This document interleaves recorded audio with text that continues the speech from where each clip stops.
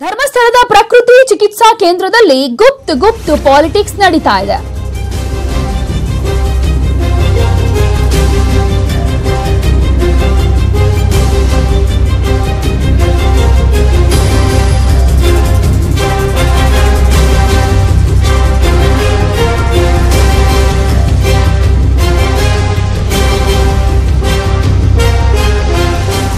ಧರ್ಮಸ್ಥಳದ ಪ್ರಕೃತಿ ಚಿಕಿತ್ಸಾ ಕೇಂದ್ರದಲ್ಲಿ ಗುಪ್ತಾಗಿ ಮೀಟಿಂಗ್ ನಡೀತಾ ಇದೆ. ಅದು ಕೂಡ ಪಾಲಿಟಿಕ್ಸ್ಗೆ ಸಂಬಂಧಪಟ್ಟ ಹಾಗೆ. ಪ್ರಕೃತಿ ಚಿಕಿತ್ಸಾ ಕೇಂದ್ರದಲ್ಲಿ ಮಾಜಿ ಸಿಎಂ ಸಿದ್ದರಾಮಯ್ಯ ರಾಜಕೀಯದ ಮೀಟಿಂಗ್ ಅನ್ನು ಮಾಡ್ತಾ ಇದ್ದಾರೆ. ತಮ್ಮ ಬೆಂಬಲಿಗರಿಗೆ ಸಿದ್ದರಾಮಯ್ಯ ಏನೇನು ಹೇಳಿದ್ರು ಅನ್ನೋದು ಗೊತ್ತಾ? ಸಿದ್ದರಾಮಯ್ಯ ಅವರನ್ನ ಭೇಟಿ ಮಾಡಿದ ಶಾಸಕರು ಯಾರ್ಯಾರು ಅನ್ನೋದ್ರ ಬಗ್ಗೆ News18 ಕನ್ನಡ ಸಾಕಷ್ಟು ಮಾಹಿತಿಯನ್ನ ನೀಡ್ತಾ ಇದೆ. ಧರ್ಮಸ್ಥಳದ ಪ್ರಕೃತಿ ಚಿಕಿತ್ಸಾ ಕೇಂದ್ರದಲ್ಲಿ ಈಗಾಗಲೇ ಮಾಜಿ ಸಿಎಂ ಸಿದ್ದರಾಮಯ್ಯ ಚಿಕಿತ್ಸೆಯನ್ನ ಪಡೆದುಕೊಳ್ತಾ ಇದ್ದಾರೆ. ಸಾಕಷ್ಟು ಮೀಟಿಂಗ್ ಅನ್ನ ಮಾಡ್ತಾ ಇದ್ದಾರಂತೆ. ರಾಜಕೀಯ ವಿಷಯಕ್ಕೆ ಸಂಬಂಧಪಟ್ಟ ಹಾಗೆ ಕೆಲವು ಶಾಸಕರು ಕೂಡ ಈ ಮೀಟಿಂಗ್ ನಲ್ಲಿ ಭಾಗಿಯಾಗಿದ್ದಾರೆ ಅನ್ನೋದರ ಮಾಹಿತಿ ಇದೆ. ಧರ್ಮಸ್ಥಳದ ಪ್ರಕೃತಿ ಚಿಕಿತ್ಸಾ ಕೇಂದ್ರದಲ್ಲಿ ಸಿದ್ದರಾಮಯ್ಯ ಅವರನ್ನ ಈಗಾಗಲೇ ಕಾಂಗ್ರೆಸ್ನ ಶಾಸಕರು ಭೇಟಿಯಾಗಿದ್ದಾರೆ. ಎಸ್ಟಿ ಸೋಮಶೇಖರ್, ಮುನಿರತ್ನ, ಭೈರತಿ ಬಸವರಾಜು ಭೇಟಿಯಾಗಿ ಮಾತುಕತೆ ನಡೆಸಿದ್ದಾರೆ. ಬಜೆಟ್, ಸಾಲ ಮನ್ನಾ ಸೇರಿದಂತೆ ಹಲವು ವಿಚಾರಗಳ ಬಗ್ಗೆ ಚರ್ಚೆಯಾಗಿದೆ. ಸಚಿವ ಸ್ಥಾನ ವಂಚಿತರ ಅಸಮಾಧಾನದ ಬಗ್ಗೆ ಕೂಡ ಅಲ್ಲಿ ಸಮಾಲೋಚನೆ ನಡೆದಿದೆ. ಒಂದ್ ಕಡೆ ಸಿದ್ದರಾಮಯ್ಯ ಅವರು ಈಗ ಪ್ರಕೃತಿ ಚಿಕಿತ್ಸಾ ಕೇಂದ್ರದಲ್ಲಿ ರಿಲ್ಯಾಕ್ಸ್ ಮೂಡ್ ನಲ್ಲಿದ್ದಾರೆ, ಚಿಕಿತ್ಸೆಯನ್ನ ಪಡೆದುಕೊಳ್ತಾ ಇದ್ದಾರೆ. ಇವರನ್ನ ಕೆಲವು ಶಾಸಕರು ಭೇಟಿಯಾಗಿ ಮಾತುಕತೆ ನಡೆಸಿದ್ದಾರೆ. ಬಜೆಟ್ ಮಂಡನೆಯ ಬಗ್ಗೆ ಸಿದ್ದರಾಮಯ್ಯ ಅಸಮಾಧಾನಕ್ಕೆ ಒಳಗಾಗಿದ್ದಾರೆ ಅಂತ ಹೇಳಲಾಗ್ತಾ ಇದೆ. ಇನ್ನು ಕಾಮನ್ ಮಿನಿಮಮ್ ಪ್ರೋಗ್ರಾಮ್ ಅನ್ನು ಕೂಡ ಮಾಡಿಲ್ಲ. ಆಗಲೇ ಬಜೆಟ್ ಮಂಡನೆಗೆ ತಯಾರಿಯನ್ನ ನಡೆಸಲಾಗ್ತಾ ಇದೆ. ಮುಂದಿನ ವರ್ಷ ಅವರೇ ಇದ್ರೆ ಸ್ವಂತ ಬಜೆಟ್ ಮಂಡಿಸಿಕೊಳ್ಳಲಿ ಅಂತ ಆಪ್ತರ ಬಳಿ ಸಿದ್ದರಾಮಯ್ಯ ಅವರು ತಮ್ಮ ಅಸಮಾಧಾನವನ್ನ ಹೊರಹಾಕಿದ್ದಾರೆ ಅಂತ ಹೇಳಲಾಗ್ತಾ ಇದೆ. ಸಾಲ ಮನ್ನಾ ಬಗ್ಗೆ ಕೂಡ ಸಿದ್ದರಾಮಯ್ಯ ಅಸಮಾಧಾನವನ್ನ ವ್ಯಕ್ತಪಡಿಸಿದ್ದಾರೆ. ಬೇರೆ ರೀತಿಯಲ್ಲಿ ಸಾಲ ಮನ್ನಾಗೆ ಪ್ಲಾನ್ ಮಾಡಬೇಕು. ನಾವು ಈಗಾಗಲೇ ಒಂದು ಪ್ರೋಗ್ರಾಂ ಅನೌನ್ಸ್ ಮಾಡಿದ್ದೀವಿ. ಹೆಕ್ಟೇರ್ಗೆ 10,000 ರೂಪಾಯಿ ಪರಿಹಾರವನ್ನ ಘೋಷಣೆ ಮಾಡಿದ್ದೀವಿ. ಯಾವುದೇ ಸಿದ್ಧತೆ ಇಲ್ಲದೆ ಈಗ ಸಾಲ ಮನ್ನಾ ಮಾಡಿದ್ರೆ ಹೇಗೆ? ಆಪ್ತರ ಬಳಿ ಮಾಜಿ ಸಿಎಂ ಸಿದ್ದರಾಮಯ್ಯ ಈ ರೀತಿ ಅಸಮಾಧಾನವನ್ನ ಹೊರಹಾಕಿದ್ದಾರೆ. ಒಂದ್ ಕಡೆ ಬಜೆಟ್ ವಿಷಯವಾಗಿ ಅಸಮಾಧಾನ ಇದ್ರೆ, ಇನ್ನೊಂದ್ ಕಡೆಯಲ್ಲಿ ಸಾಲ ಮನ್ನಾ ಮಾಡಿರೋದು ಆತುರವಾಗಿದೆ. ಕೆಲವೊಂದು ಪ್ಲಾನ್ ಅನ್ನ ಮಾಡ್ಕೊಂಡಿದ್ವಿ, ಅದರಂತೆ ಸಾಲ ಮನ್ನಾ ಮಾಡಬೇಕಾಗಿತ್ತು.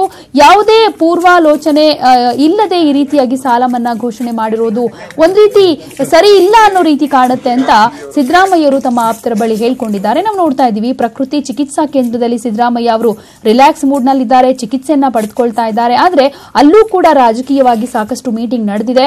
ಒಂದ್ ಕಡೆ ಸಚಿವ ಸ್ಥಾನ ಸಿಗದ ಕೆಲವು ಶಾಸಕರ ಅಸಮಾಧಾನದ ಬಗ್ಗೆ ಚರ್ಚೆ ಆಗಿದ್ರೆ, ಇನ್ನೊಂದ್ ಕಡೆಯಲ್ಲಿ ಬಜೆಟ್ ವಿಚಾರವಾಗಿ ಸಾಕಷ್ಟು ಚರ್ಚೆ ಕೂಡ ಆಗಿದೆ. ಹಾಗೆ ಸಾಲ ಮನ್ನಾ ಮಾಡಿದ್ದಾರೆ ಸಿಎಂ ಕುಮಾರಸ್ವಾಮಿ ಅವರು. ಈ ನಿರ್ಧಾರದ ಬಗ್ಗೆ ಮಾಜಿ ಸಿಎಂ ಸಿದ್ದರಾಮಯ್ಯ ಅವರಿಗೆ ಅಸಮಾಧಾನ ಇದೆ ಅಂತ ಹೇಳಲಾಗ್ತಿದೆ. ಈ ಬಗ್ಗೆ ಮತ್ತಷ್ಟು ಮಾಹಿತಿಯನ್ನ ನಮ್ಮ ರಿಪೋರ್ಟರ್ ಶ್ರೀನಿವಾಸ್ ಹಳಕಟ್ಟಿ ಕೊಡ್ತಾರೆ. ಶ್ರೀನಿವಾಸ್, ಈಗ ಪ್ರಕೃತಿ ಚಿಕಿತ್ಸಾ ಕೇಂದ್ರದಲ್ಲಿ ಸಿದ್ದರಾಮಯ್ಯನವರು ಚಿಕಿತ್ಸೆ ಪಡೆದುಕೊಳ್ತಾ ಇದ್ದಾರೆ, ಜೊತೆಗೆ ಪಾಲಿಟಿಕ್ಸ್ ಮೀಟಿಂಗ್ ಅನ್ನು ಕೂಡ ಮಾಡ್ತಾ ಇದ್ದಾರೆ. ಕೆಲವು ಶಾಸಕರು ಅವರನ್ನ ಭೇಟಿಯಾಗಿದ್ದಾರೆ. ಯಾವ್ಯಾವ ಶಾಸಕರು ಅವರನ್ನ ಮೀಟ್ ಮಾಡಿದ್ದಾರೆ, ಯಾವೆಲ್ಲ ವಿಚಾರಗಳ ಬಗ್ಗೆ ಚರ್ಚೆ ನಡೆದಿದೆ ಅಲ್ಲಿ?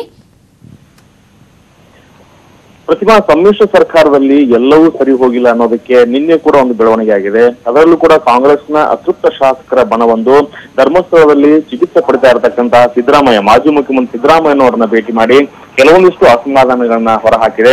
ಜೊತೆಗೆ ಏನು ಒಂದು ರೆಸಾರ್ಟ್ ಅಲ್ಲಿ ಚಿಕಿತ್ಸೆ ಪಡಿತಾ ಇರತಕ್ಕಂಥ ಈ ಸಮಯದಲ್ಲೇ ಸಿದ್ದರಾಮಯ್ಯನವರು ಪಾಲಿಟಿಕ್ಸ್ ಮಾಡ್ತಾ ಇದ್ದಾರೆ ಅಂತಕ್ಕಂಥ ಮಾತುಗಳು ಕೂಡ ಕಾಂಗ್ರೆಸ್ ಮತ್ತು ಜೆಡಿಎಸ್ ವಲಯದಲ್ಲಿ ಕೂಡ ಕೇಳಿ ಬರ್ತಾ ಇದೆ.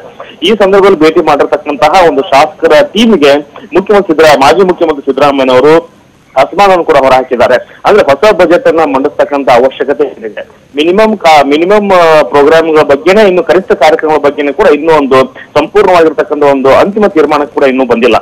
ಈ ಬಂದಿರತಕ್ಕಂಥ ಈ ಒಂದು ಸಂದರ್ಭದಲ್ಲಿ ಬಜೆಟ್ಗೆ ಒಂದು ಸಿದ್ಧತೆ ಮಾಡಿಕೊಳ್ಳೋದು, ಬಜೆಟ್ ಮಂಡನೆಗೆ ಒಂದು ಸಿದ್ಧತೆ ಮಾಡಿಕೊಳ್ಳೋದು ಎಷ್ಟು ಸರಿ ಅಂತಕ್ಕಂಥ ಒಂದು ಅಸಮಾಧಾನ ಕೂಡ ವ್ಯಕ್ತಪಡಿಸಿದ್ದಾರೆ. ಅಂದ್ರೆ ಶಾಸಕರಾಗಿರ್ತಕ್ಕಂಥ ಭೈರತಿ ಬಸವರಾಜು, ಎಸ್ಟಿ ಸೋಮಶೇಖರ್ ಮತ್ತು ಮುನಿರತ್ನ ಸೇರಿದಂತೆ ಇತರೆ ಕೆಲವಷ್ಟು ಮುಖಂಡರು ಮಾಜಿ ಮುಖ್ಯ ಸಿದ್ದರಾಮಯ್ಯ ಧರ್ಮಸ್ಥಳ ಭೇಟಿ ಮಾಡಿದ್ರು. ಭೇಟಿ ಮಾಡತಕ್ಕಂಥ ಸಂದರ್ಭದಲ್ಲಿ ಹೊಸ ಬಜೆಟ್ ನ ಒಂದು ಅಗತ್ಯತೆ ಇಲ್ಲ ಅಂತಕ್ಕಂಥ ಒಂದು ಮಾತನ್ನು ಕೂಡ ಹೇಳಿದ್ದಾರೆ. ಅಂದ್ರೆ ಈ ಸಂದರ್ಭದಲ್ಲಿ ಹೇಳ್ತಕ್ಕಂಥ ಅವರು, ನಮ್ಮ ಒಂದು ಹಿಂದಿನ ಸರ್ಕಾರ ಸಾಕಷ್ಟು ಕಾರ್ಯಕ್ರಮಗಳನ್ನು ಘೋಷಣೆ ಮಾಡಿದೆ, ಅದಕ್ಕೆ ಒಂದು ಪೂರಕ ಅಂದಾಜುಗಳನ್ನ ಮಣ್ಣೆ ಮಾಡೋದ್ರ ಮೂಲಕ ಹೊಸ ಒಂದು ಕಾರ್ಯಕ್ರಮಗಳನ್ನ ಅದರಲ್ಲಿ ಸೇರಿಸಬಹುದಿತ್ತು. ಹೀಗಿರ್ಬೇಕಾದ್ರೆ ಹೊಸ ಬಜೆಟ್ ಅನ್ನ ಮಂಡನೆ ಮಾಡ್ಲಿಕ್ಕೆ ಹೋಗೋದು ಎಷ್ಟು ಸರಿ ಅಂತಕ್ಕಂಥ ಒಂದು ಅಸಮಾಧಾನ ಕೂಡ ವ್ಯಕ್ತಪಡಿಸಿದ್ದಾರೆ. ಜೊತೆಗೆ ಕೆಲವೊಂದಿಷ್ಟು ಶಾಸಕರು ನಿಗಮ ಮಂಡಳಿ ಕೂಡ ಒಂದು ನೇಮಕ ಮಾಡ್ತಾ ಇಲ್ಲ ಮತ್ತು ಸಂಪುಟ ವಿಸ್ತರಣೆಯನ್ನು ಕೂಡ ಮಾಡ್ತಾ ಇಲ್ಲ ಅಂತಕ್ಕಂಥ ಅಸಮಾಧಾನ ಕೂಡ ವ್ಯಕ್ತಪಡಿಸಿದ್ದಾರೆ. ಅದಕ್ಕೂ ಕೂಡ ಮುಖ್ಯಮಂತ್ರಿ ಸಿದ್ದರಾಮಯ್ಯ ಅವರು ಒಂದು ಅಸಮಾಧಾನ ವ್ಯಕ್ತಪಡಿಸ್ತಾನೆ. ಸರ್ಕಾರದಲ್ಲಿ ಏನ್ ಆಗ್ತಾ ಇದೆ ಅಂತಕ್ಕಂತ ಒಂದು ಯೋಚನೆ ಕೂಡ ಸಿಗ್ತಿಲ್ಲ. ಒಂದು ವೇಳೆ ಹೈಕಮಾಂಡ್ ಒಂದು ಹೊಸ ಬಜೆಟ್ ನನಗೆ ಅವಕಾಶ ಕೂಡ ಕೊಟ್ಟಿದೆ ಅಂತಕ್ಕಂಥದ್ದು, ಜೊತೆಗೆ ಡಿಸಿಎಂ ಆಗಿರ್ತಕ್ಕಂಥ ಪರಮೇಶ್ವರ್ ಕೂಡ ಅದಕ್ಕೆ ಅನುಮೋದನೆ ನೀಡಿದ್ದಾರೆ ಅಂತಕ್ಕಂಥದ್ದು. ಇಂಥ ಬೆಳವಣಿಗೆ ಮಧ್ಯದಲ್ಲಿಯೇ ಹೊಸ ಬಜೆಟ್ ಮಂಡನೆ ಮಾಡ್ತಿರೋದು ಎಷ್ಟು ಸರಿ ಅಂತಕ್ಕಂಥ ಅಸಮಾಧಾನ ಕೂಡ ಹೊರ ಹಾಕಿದ್ದಾರೆ ಪ್ರತಿಮಾ. ಅಂದ್ರೆ ಶ್ರೀನಿವಾಸ್, ಇಲ್ಲಿ ಕೆಲವು ಅಸಮಾಧಾನಗಳನ್ನ ಹೊರಹಾಕಿದ್ದಾರೆ ನಿಜ, ಆದ್ರೆ ಅದನ್ನ ಮುಂದೆ ಇದೇ ರೀತಿಯಲ್ಲಿ ಕ್ಯಾರಿ ಮಾಡ್ತಾರಾ, ಹೈಕಮಾಂಡ್ ಗಮನಕ್ಕೆ ತರ್ತಾರಾ, ಸಿಎಂ ಕುಮಾರಸ್ವಾಮಿ ಅವ್ರ ಜೊತೆ ಮಾತುಕತೆಯನ್ನ ನಡೆಸಿ ತಮ್ಮ ಒಂದು ಅಭಿಪ್ರಾಯಗಳು ಯಾವ ರೀತಿಯಾಗಿ ಇದೆ ಬಜೆಟ್ ವಿಚಾರವಾಗಿ, ಸಾಲ ಮನ್ನಾ ವಿಚಾರವಾಗಿ ಅನ್ನೋದ್ರ ಬಗ್ಗೆ ಚರ್ಚೆಯನ್ನ ಮಾಡ್ತೀನಿ ಅಂತ ಏನಾದ್ರೂ ಹೇಳ್ಕೊಂಡಿದ್ದಾರಾ, ಹೇಗೆ? ಆ ವಿಚಾರ ಬಗ್ಗೆನೂ ಪ್ರಸ್ತಾಪ ಮಾಡಿರ್ತಕ್ಕಂತಹ ಮಾಜಿ ಮುಖ್ಯಮಂತ್ರಿ ಸಿದ್ದರಾಮಯ್ಯನವರು ಸಾಲ ಮನ್ನಾ ಮಾಡೋದಾದ್ರೆ ನಾವೇ ಮಾಡ್ತಾ ಇದ್ವಿ, ಆದ್ರೆ ಈಗ ಸಾಲ ಮನ್ನಾ ಮಾಡ್ತಕ್ಕಂಥ ಒಂದು ಘೋಷಣೆಯನ್ನು ಸರ್ಕಾರ ಮಾಡ್ಲಿಕ್ಕೆ ಕೊಟ್ಟಿದೆ, ಇದು ಕೂಡ ಸರಿ ಇಲ್ಲ, ಇದು ಸರ್ಕಾರದ ಒಂದು ಬೊಕ್ಕಸದ ಮೇಲೆ ಒಂದು ಕೆಟ್ಟ ಪರಿಣಾಮ ಬೀರ್ತಕ್ಕಂಥ ಸಾಧ್ಯತೆ ಕೂಡ ಬಹಳ ದಟ್ಟವಾಗಿದೆ.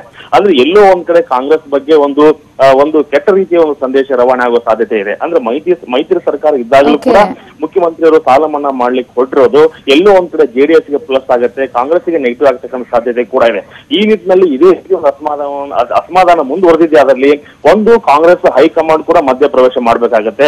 ಹಿಂದೆ ಹೋದ್ರೆ ಸಿದ್ದರಾಮಯ್ಯ ಬನವೇ ಕೂಡ ಒಂದು ಅಸಮಾಧಾನವನ್ನು ವ್ಯಕ್ತಪಡಿಸ್ತಾರೆ, ಮೈತ್ರಿ ಸರ್ಕಾರಕ್ಕೆ ಒಂದು ಭಂಗ ತರತಕ್ಕಂಥ ಸಾಧ್ಯತೆ ಕೂಡ ಬಹಳ ದಟ್ಟವಾಗಿದೆ. ಅಂದ್ರೆ ಈ ಕೆಲವೊಂದಿಷ್ಟು ಓಕೆ, ಧನ್ಯವಾದ ತಮ್ಮೆಲ್ಲ ಮಾಹಿತಿಗೆ ಶ್ರೀನಿವಾಸ್. ಇನ್ನು ಮಾಜಿ ಮುಖ್ಯಮಂತ್ರಿ ಸಿದ್ದರಾಮಯ್ಯನವರು ತಮ್ಮ ಆಪ್ತರ ಜೊತೆ ಏನೇನ್ ಹೇಳ್ಕೊಂಡಿದ್ದಾರೆ ಅನ್ನೋದನ್ನ ನೋಡೋಣ.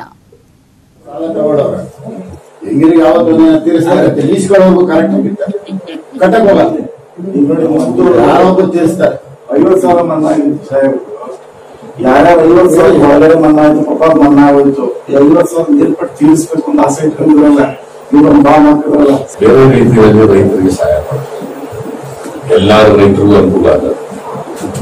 ಈಗ ನಾವು ಒಂದು ಪ್ರೋಗ್ರಾಮ್ ಅನೌನ್ಸ್ ಮಾಡಿದ್ದೇವೆ, ಒಣ ಬೇಸಾಯ ಮಾಡತಕ್ಕಂಥ ರೈತರಿಗೆ ಅವ್ರಿಗೆ ಒಂದು ಎಕರೆಗೆ 10,000 ರೂಪಾಯಿ ಕೊಡೋದು ಅಂತ ಅನೌನ್ಸ್ ಮಾಡಿದ್ದೇವೆ. ಅದನ್ನ ಬೇಕಾದ್ರೆ ಎಲ್ಲರಿಗೂ ರೈತರು ಯಾರು ಒಣ ಬೇಸಾಯ ಮಾಡ್ತಾರೆ ಅವ್ರ ಅಕೌಂಟ್ಗೆ ಹಾಕ್ಬಿಡಿ, ದೊಡ್ಡ ಅನುಕೂಲ ಆಗುತ್ತೆ. ಯಾರೋ ಸುತ್ತ ಇದ್ದಾರೆ ಅಂತ ಇಟ್ಕೊಳ್ಳಿ ಸರ್, ಯಾರೋ ಕೂಡ ಸುತ್ತ ಇದ್ದಾರೆ ಅಂತ ಇಟ್ಕೊಳ್ಳಿ ಸರ್, ರೈತರ ಸಾಲ ಸೂಸೈಡ್ ಅಂತ ಪ್ರಚಾರ ಮಾಡುತ್ತಾರೆ. ಈಗ ನಾವು ಜನರ ವಿರುದ್ಧ ಹೋಗಕ್ಕಾಗುದಿಲ್ಲ, ಎಲ್ಲರಿಗೂ ಗೊತ್ತದು ಸೂಸೈಡ್ ಅಂತ, ನಿಮಗೆ ಹೇಳ್ತಾರೆ, ನಮಗೆ ಹೇಳ್ತಾರೆ.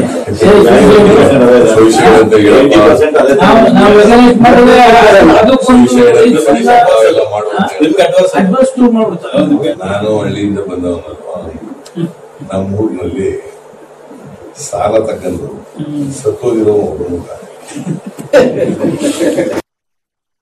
ಸಾಲ ತಗೊಳ್ಳೋರ ಹೆಂಗಿರಿಗೆ ಯಾವತ್ತು ತೀರಿಸ್ತಾರೆ, ಲೀಸ್ಗಳವರೆಗೂ ಕರೆಕ್ಟ್ ಆಗಿರ್ತಾರೆ, ಕಟ್ಟಕ್ ಹೋಗಲ್ಲ. ಯಾರೊಬ್ಬರು ತೀರಿಸ್ತಾರೆ, 50,000 ಮನ್ನಾ ಆಗಿತ್ತು ಸಾಹೇಬ್ರು, ಯಾರ್ಯಾರು 50,000 ಒಳಗಡೆ ಮನ್ನಾ ಆಯ್ತು, ಪಾಪ ಮನ್ನಾ ಆಗೋಯ್ತು, 50,000 ಮೇಲ್ಪಟ್ಟು ತೀರಿಸಬೇಕು ಅಂತ ಆಸೆ ಇಟ್ಕೊಂಡಿದ್ರಲ್ಲ, ಇವ್ರನ್ನ ಬಾ ಮಾಡ್ತಿರಲ್ಲ. ಬೇರೆ ರೀತಿಯಲ್ಲಿ ರೈತರಿಗೆ ಸಹಾಯ ಮಾಡ್ತಾರೆ, ಎಲ್ಲಾರು ರೈತರಿಗೂ ಅನುಕೂಲ ಆಗುತ್ತೆ. ಈಗ ನಾವು ಒಂದು ಪ್ರೋಗ್ರಾಮ್ ಅನೌನ್ಸ್ ಮಾಡಿದ್ದೇವೆ, ಒಣ ಬೇಸಾಯ ಮಾಡತಕ್ಕಂಥ ರೈತರಿಗೆ ಅವ್ರಿಗೆ ಒಂದು ಎಕರೆಗೆ 10,000 ರೂಪಾಯಿ ಕೊಡೋದು ಅಂತ ಅನೌನ್ಸ್ ಮಾಡಿದ್ದೇವೆ. ಅದನ್ನ ಬೇಕಾದ್ರೆ ಎಲ್ಲರಿಗೂ ರೈತರು ಯಾರ್ಯಾರು ಒಣ ಬೇಸಾಯ ಮಾಡ್ತಾರೆ ಅವ್ರ ಅಕೌಂಟ್ಗೆ ಹಾಕ್ಬಿಡಿ, ದೊಡ್ಡ ಅನುಕೂಲ ಆಗುತ್ತೆ. ಯಾರೋ ಸುತ್ತ ಇದ್ದಾರೆ ಅಂತ ಇಟ್ಕೊಳ್ಳಿ ಸರ್, ಯಾರೋ ಕೂಡ ಸುತ್ತ ಇದ್ದಾರೆ ಅಂತ ಇಟ್ಕೊಳ್ಳಿ ಸರ್, ರೈತರ ಸಾಲ ಸೂಸೈಡ್ ಅಂತ ಪ್ರಚಾರ ಮಾಡುತ್ತಾರೆ. ಈಗ ನಾವು ಜನರ ವಿರುದ್ಧ ಹೋಗಕ್ಕಾಗುದಿಲ್ಲ, ಎಲ್ಲರಿಗೂ ಗೊತ್ತದು ಸೂಸೈಡ್ ಅಂತ, ನಿಮಗೆ ಹೇಳ್ತಾರೆ, ನಮಗೆ ಹೇಳ್ತಾರೆ. ನಾವು ರೆಕಗ್ನೈಸ್ ಮಾಡಿದ್ರೆ ಅಡ್ವೈಸ್